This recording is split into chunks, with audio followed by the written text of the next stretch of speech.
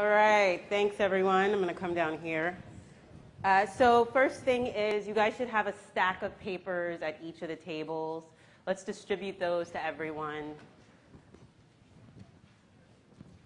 And we may have some AV people come up during my talk. Don't worry. It's okay. Just come up. This is going to be very interactive and hopefully more self-reflective. All right, so everyone's got one of those sheets. Share it. All right, so I'm Teresa Smith.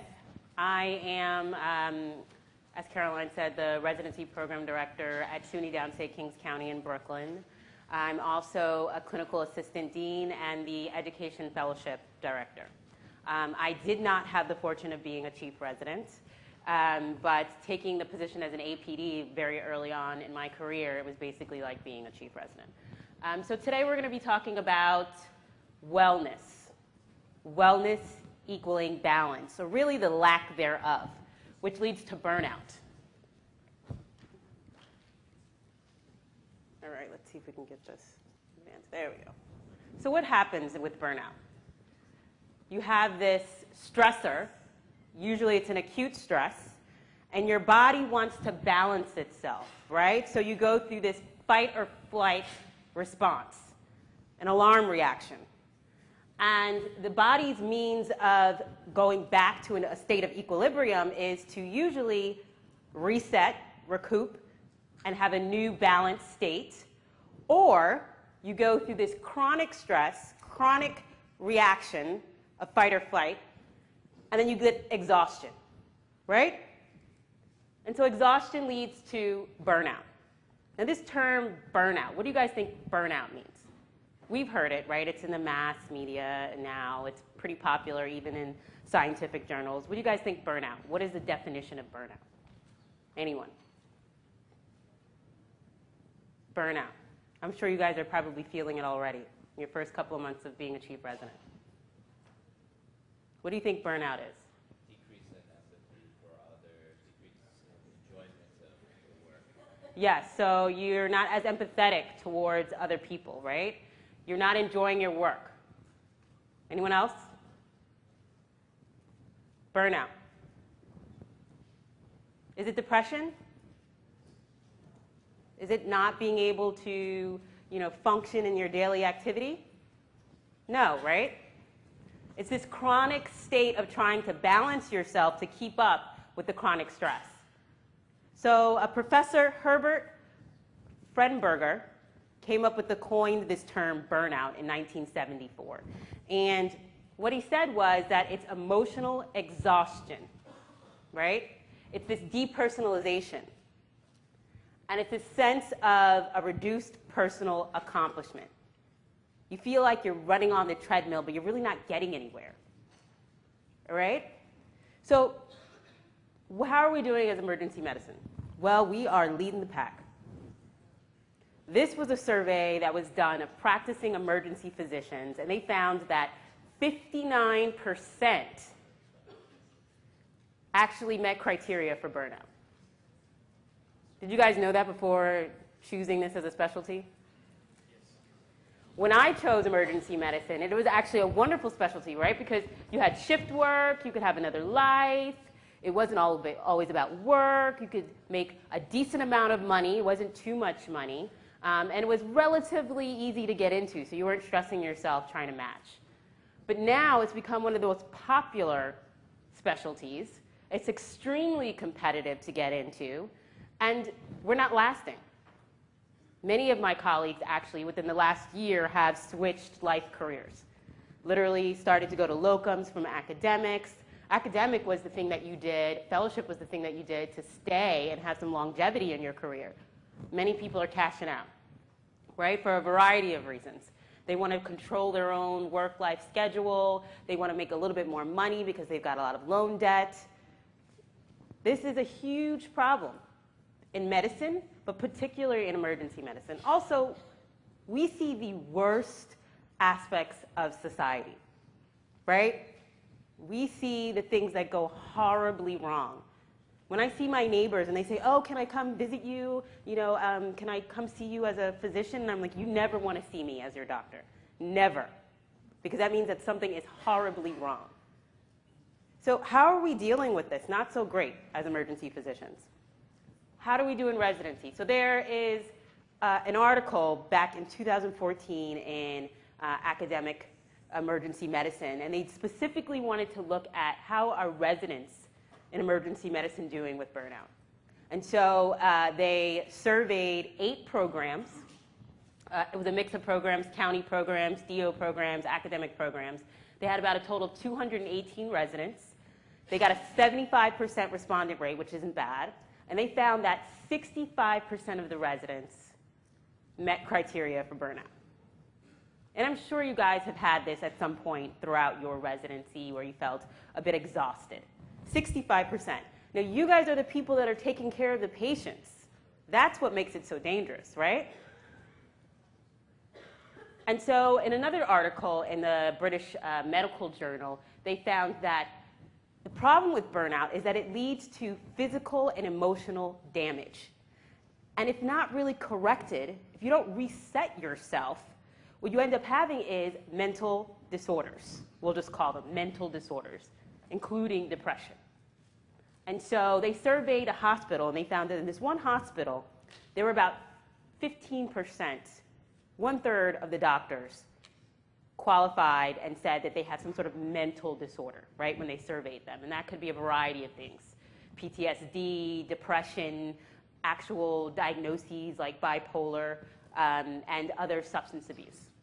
And of those 15%, 80% attributed their mental disorder to work-related stress. That's huge. And if you're not depressed yet, I'm sure we're all getting there, you guys remember the screening for depression, SIGI caps, right? And I really want this to be self-reflective, because if you guys can do this for yourselves, you can do this for your colleagues.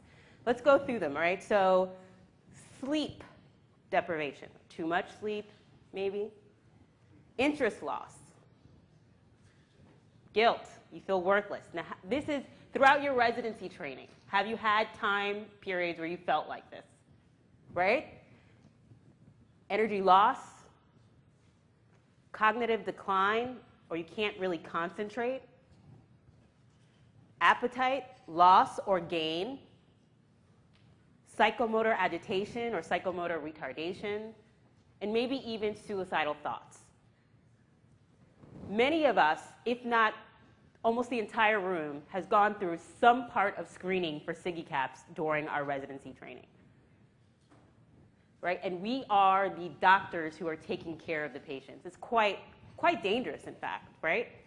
This is an epidemic that we should be dealing with within the medical society. All right, so this is our turning point. That was extremely depressive. That's the statistics, and I'm already depressed thinking about it. Yes, we are all burned out. The point of the talk today wasn't to talk about burnouts, really, but to talk about how we can prevent it. More importantly, as chief residents, how you can recognize it amongst your colleagues so that you can be a support system for them. All right, so Jay Kaplan, an emergency physician, wrote this wonderful article in ACEP News, and it was called Preventing Burnout. And he gives some really concrete tips of what we can do. And we're going to use this worksheet to kind of do, again, a self-reflective moment of how we can prevent burnout. And one of the first steps he says is a renewal investment plan, which means, okay, you're feeling a bit burned out. You really don't know what the next steps are. You were questioning why you even went into emergency medicine, or questioning why you even volunteered to be chief, right? And so you need to take a step back and recenter yourself, rebalance yourself. So the first 2 questions on this sheet of paper, and again, this is all for yourself, are what are your personal goals? The second question is, what are your career goals? And let's make it concrete. Let's just say for the academic year 2018-2019, think of one personal goal, one career goal. And we'll take about a minute just to think about that.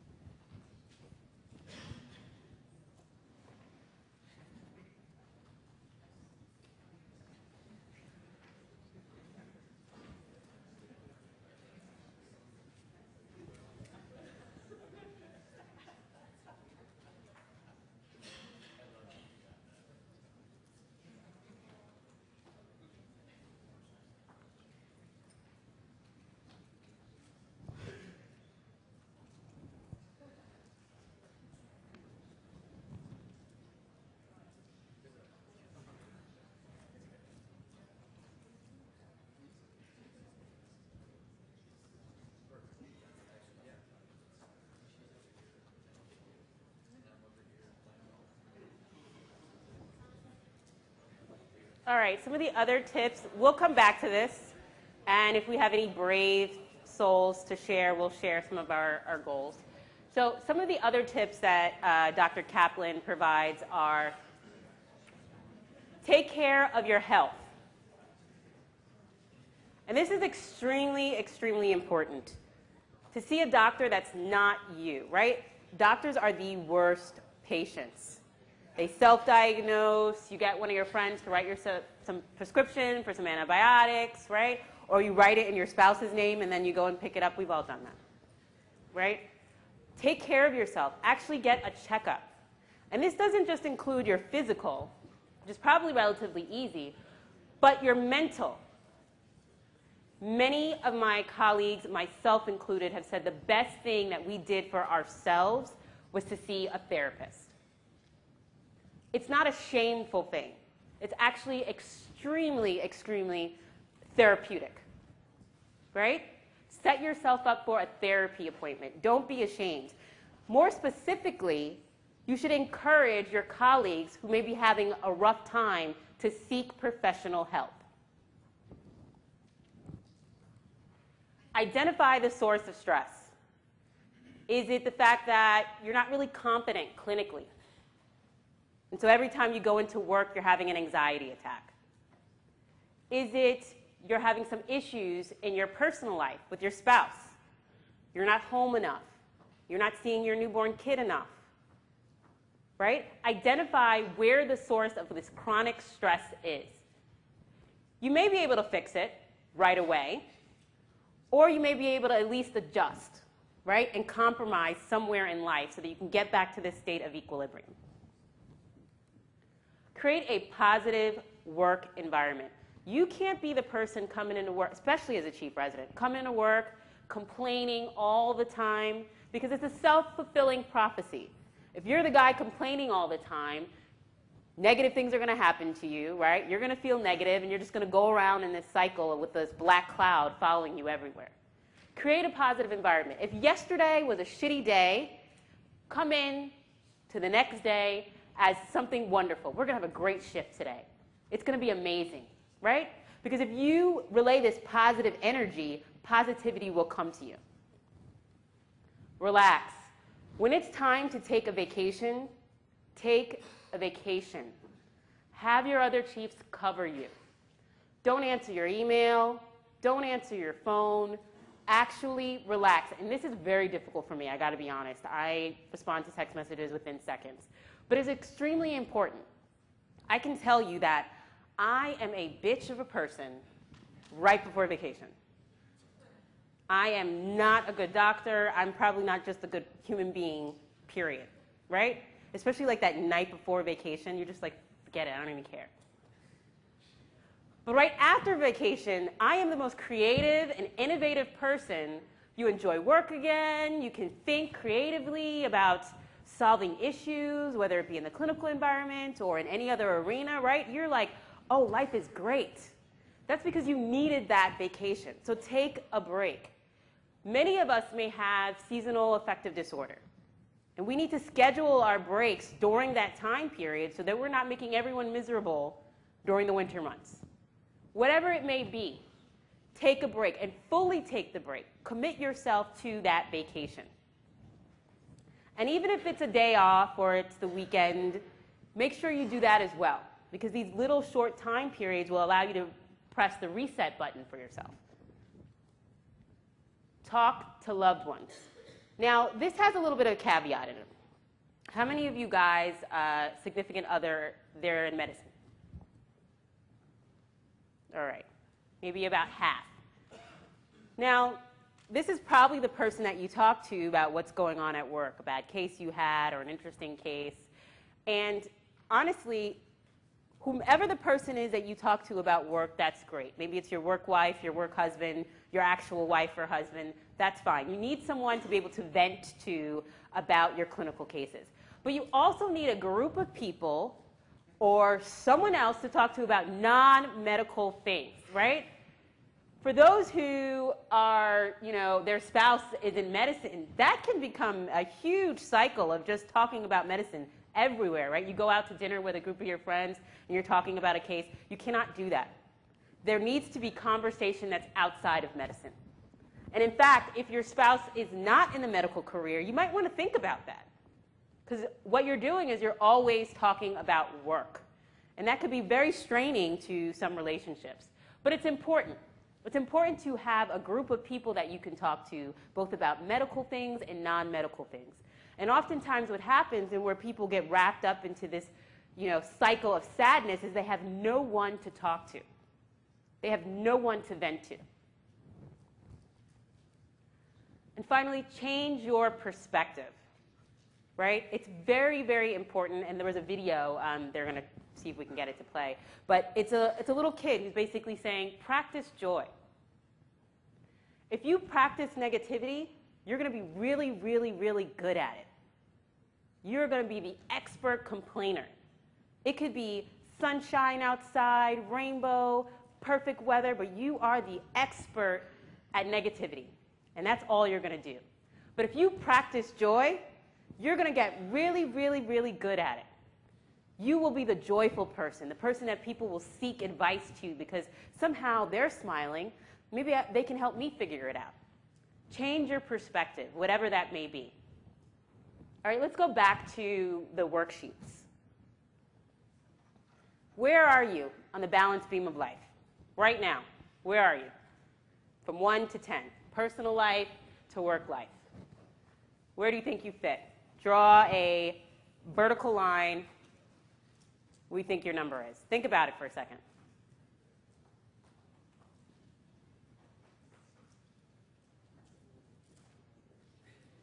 Be honest with yourself. No one's going to see this. This is for you to keep. This is all self-reflective. Where do you think you are?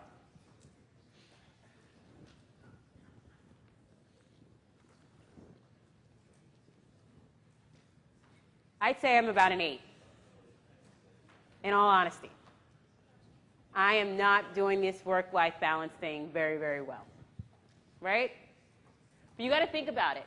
Okay, if I'm at an 8 now, what can I do to center myself a little bit? Constantly going through this mind game with yourself throughout the year will allow you to kind of shift yourself back into balance. All right, so on this piece of paper, it says the balance. I want you guys to think about what are your current challenges in your personal life and your career. Think about some challenges that you're facing. Write it down. What is a current challenge? One word thought that comes to your mind.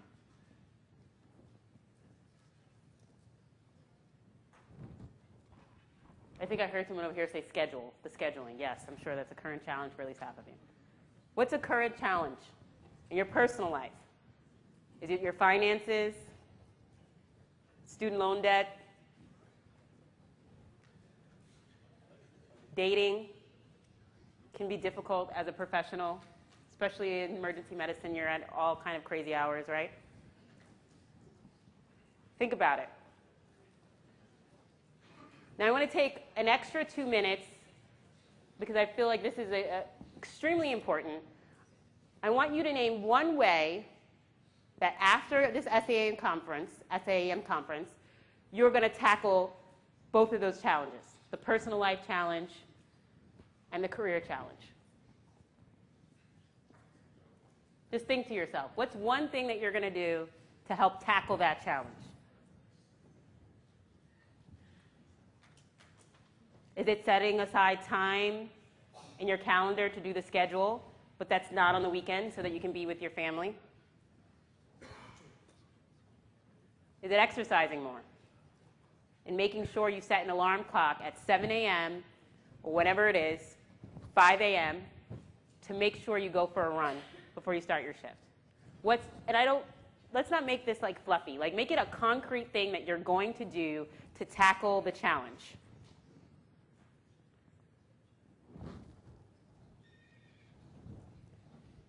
So one thing that I encourage, and we all have calendars, and I'm sure we live off of our calendars. And, you'll stick to your calendar, right? You'll come in for your 7 a.m. shift because that's what's on your calendar. You'll go in for that 2 o'clock meeting because that's what's on your calendar. You have to schedule life on your calendar too. right? So if you're trying to go to dinner with your college friend and you guys keep putting it off, put it on your calendar. No, we're going to do this. We're going to go out Thursday at 6 p.m. It's on my calendar. We are the most loyal to our calendars. If you really want to work out and you've been trying to figure out how to get the routine in, put it on your calendar, right? Put a break on your calendar. If you've been studying for your boards and preparing for it and that's all you're doing all day long, put a break on your calendar. We're all type A people, and so, really sticking to the calendar and being loyal to the calendar really does help you balance out your life. So now finally, the last segment of this worksheet is extremely important, and before we fill it out, I will say this. So every year in my residency program, for the last, I would say, 3 years, we have a session where we talk about wellness and burnout, and really it's suicide prevention. I used to call it the suicide prevention talk. And the point of it was to make sure that the residents knew locally who they could call if they didn't feel comfortable calling us, if they were having thoughts of suicide. So we provide the local campus numbers for psychiatry departments, the national hotlines. I would encourage everyone to do this at their program at least once a year. And so when I first did this, I thought it was going to be really hokey, but I got a lot of information out of it. So now this last question says, name 3 people that you can call in times of acute stress. Something horrible has happened. You broke up with your significant other, you're getting a divorce, parent died. Name 3 people.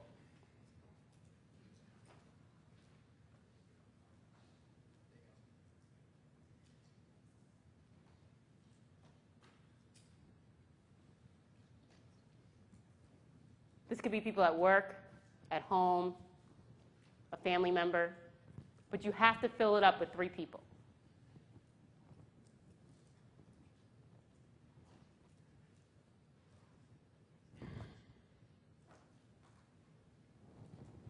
Think about how you would contact them.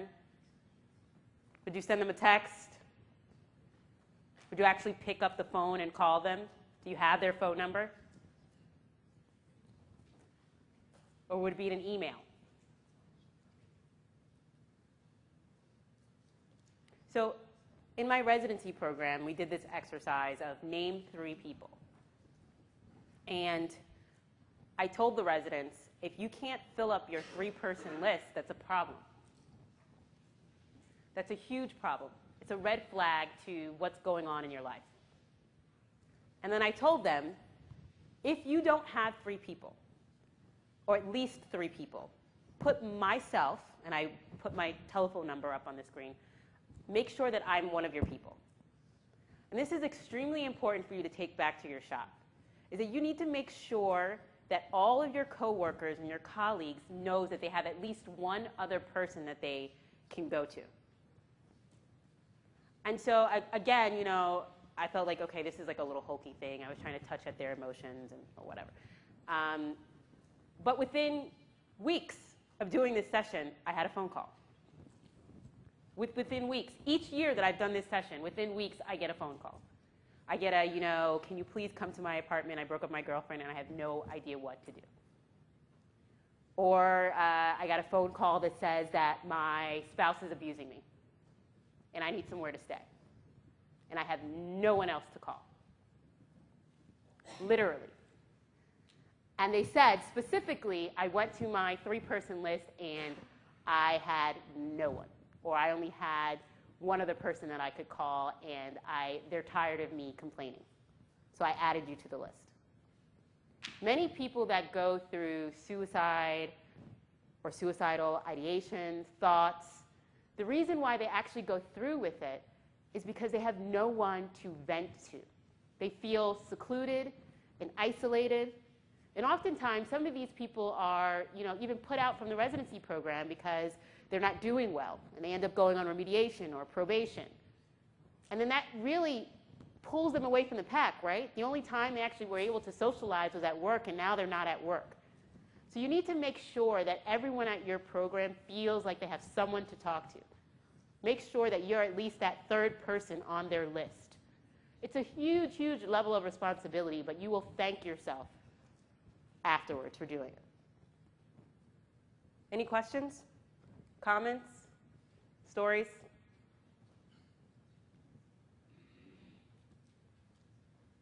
So I really hope that you guys can take these worksheets back to your shop, do a little 15-minute segment talk or session with each of your groups. Maybe you can split it up into PGY levels so that it's a little bit more intimate. But this is extremely important. It's not about just talking about the burnout and about the statistics, but trying to really talk about ways that you can prevent it and making sure that everyone feels like they have a support system. We are pretty rough on ourselves as physicians. We think that we're immoral, but we all go through life, right? Particularly these stages in residency where you are having children, getting married, getting divorced. It's a very, tumultuous time in your life period. So if you're there for each other, that's the best thing that you can do outside of, getting someone in to seek professional help. All right, thanks everyone.